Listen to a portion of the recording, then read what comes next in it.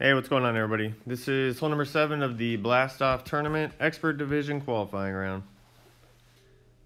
For our tee shot, we want to use an APOC level 4 and above and a Berserker ball.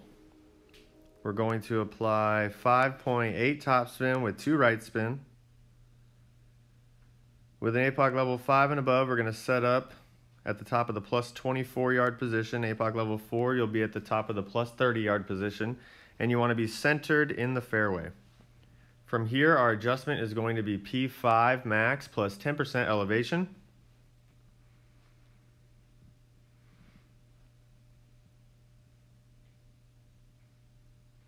Then we're going to apply max overpower, which will give us a slow needle. We hit perfect.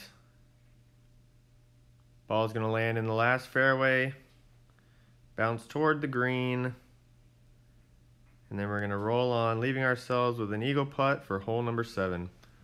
One thing to potentially keep in mind, I had low wind, almost as low as you can get with a Berserker ball. If you have a higher wind, you might need to use less topspin. It's untested, but just something to be aware of so you don't go long into the rough or bunker and then have to try to get your eagle from there. For further instructions on how to play this hole, make sure you guys click the link below and subscribe to Expert Tournament Guides through Golf Clash Tommy. Good luck in your qualifying rounds.